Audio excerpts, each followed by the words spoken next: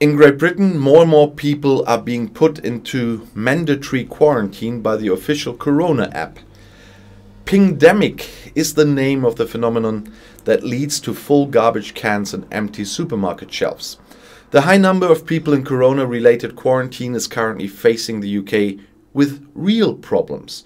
Several supermarkets lack staff to stock their shelves, reports British media. Photos of empty shelves are already circulating on social networks. According to the BBC, in some places there's also no garbage cans being emptied. The police are also warning against longer waiting times as many forces are absent. It's estimated that around 1.7 million British people are currently self-isolating for 10 days because they are either sick with COVID-19 or pinged. Those infected as close contacts have been notified. The British Economy Minister Kwasi Kwarteng expressed concern. He knew that there were bottlenecks. However, he underlined to the BBC that the incidents could not be generalized. I do not want people to get the impression that every shelf in every supermarket is empty. That is not the case, said Kwarteng. Observe the situation. That is not enough for the Business Association British Retail Consortium.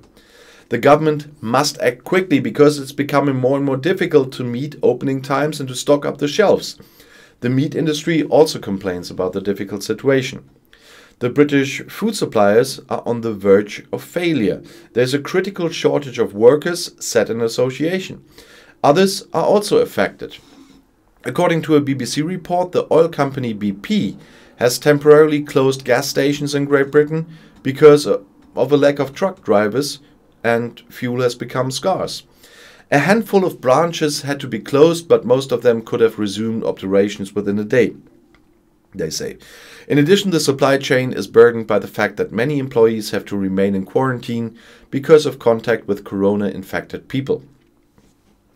The Pingdemic, as the phenomenon is referred to by British media, has sparked a debate in Great Britain about whether fully vaccinated people can escape compulsory quarantine and instead are allowed to test themselves daily.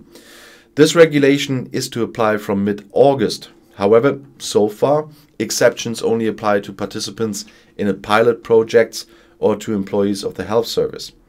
Many industries, including the British Retail Consortium and the meat industry, are demanding further exemptions for their employees.